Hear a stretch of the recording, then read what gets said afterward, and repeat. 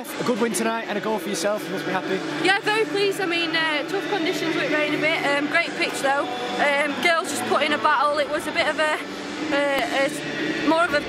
fight towards the end, but we pulled through. I mean, we got a good goal just before half time from Courtney.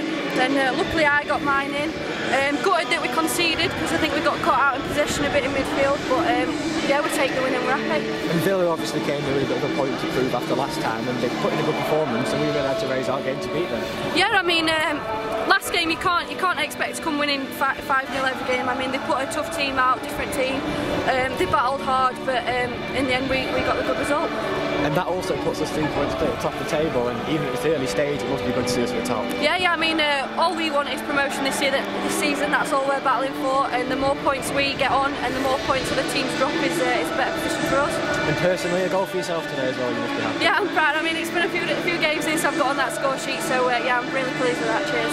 Oh, great. Yeah,